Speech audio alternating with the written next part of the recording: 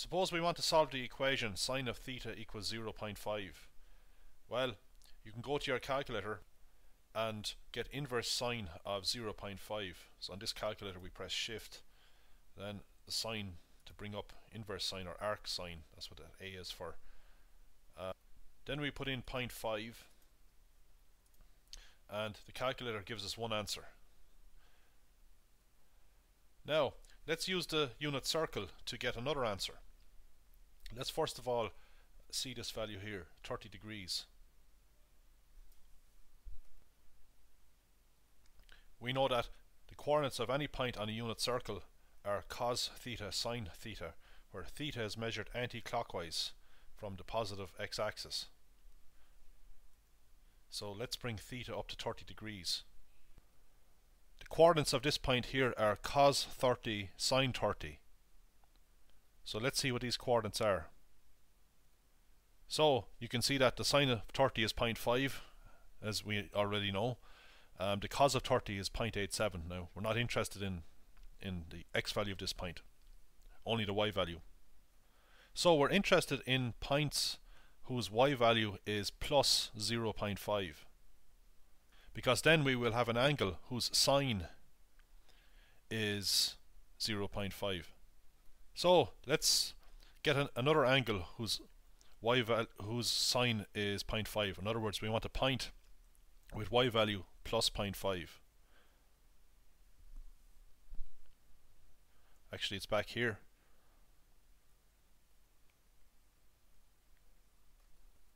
So here we have it. The y value is 0.5, and we can see that happens for an angle of 150 degrees. So the coordinates of this point here are cos 150, sine 150. So you see there are two angles in the range 0 to 2 pi whose sine is 0.5. Of course, if you're not sure, you can just check this by getting the sine of 150 degrees on your calculator. Now there's only two values of theta whose sine is 0.5, as long as theta is between 0 and 360 degrees, because there's only two places where the y value of a point on the unit circle is positive. You see, the sine of theta is plus 0.5 here, so we need to look at the quadrants that give positive values for the sine function. In this quadrant, all the functions have positive values, that is, sine, cos and tan are positive, whereas in this quadrant only the sine function is positive. In the other two quadrants the sine function is negative, so we only have to look to these two quadrants. The calculator will give us the acute angle, that's 30 degrees. That's the angle in this quadrant, and then we just have to draw out this diagram to help get the other angle. So using the cast rule, we draw a rough sketch of our angle in this quadrant, the acute angle solution. And we know that since sine of theta is plus 0.5, we want an angle in this quadrant. So how do we go from this angle in this quadrant here to the corresponding angle in this quadrant here? Well, we just reflect this point through the y-axis.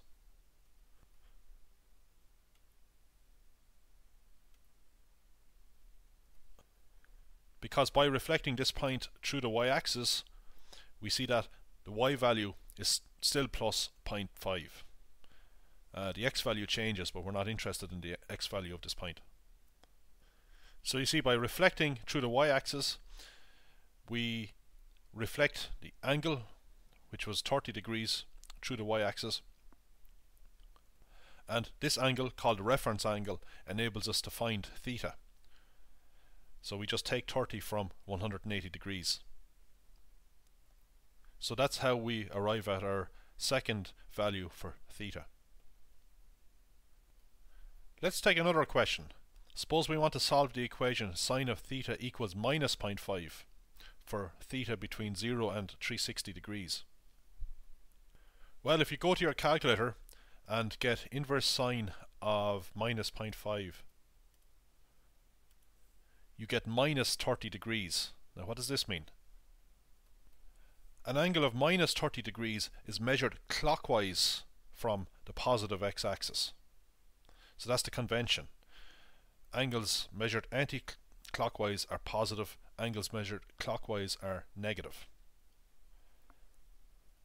Now, as I explained before, we consider an angle of minus 30 degrees to be equivalent to an angle of plus 330 degrees.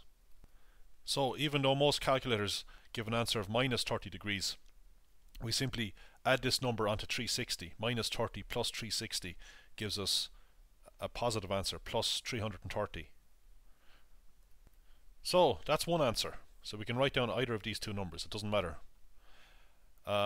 We're interested in angles whose sine is minus 0.5. So we're interested in points on the unit circle whose y value or y coordinate is minus 0.5. Well, we could use the cast rule. We know that the sine function is negative in the c quadrant, this one here, and also in the t quadrant.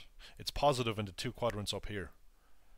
So to find a second angle whose sine is minus 0.5, we have to reflect this point here through the y-axis, so we get this point over here. So let's do that. Select this point, select the y-axis. So as you can see, the y value of this point is the same. It's also minus 0.5. So we want an angle that gives this point on the unit circle. So the angle is measured anti-clockwise from the positive x-axis. So it shouldn't be too difficult to find that angle.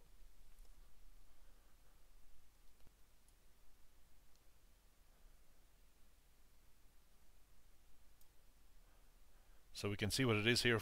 It's 210 degrees. So to arrive at 210 degrees, we need to reflect a 30-degree angle through the y-axis. So we know that this angle, sometimes called the reference angle, is 30 degrees. And then you can see it's only a matter of adding 180 onto 30 degrees to get 210 degrees.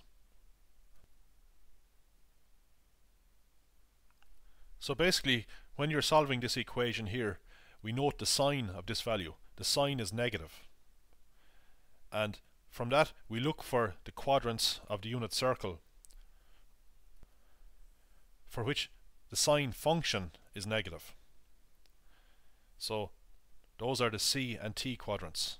So we know our angles are in both of these quadrants. So one angle is an angle between 270 and 360 degrees. In this case it's 330 degrees. Well, you could write down minus 30. And the other angle lies between 180 and 270. In this case it's 210 degrees.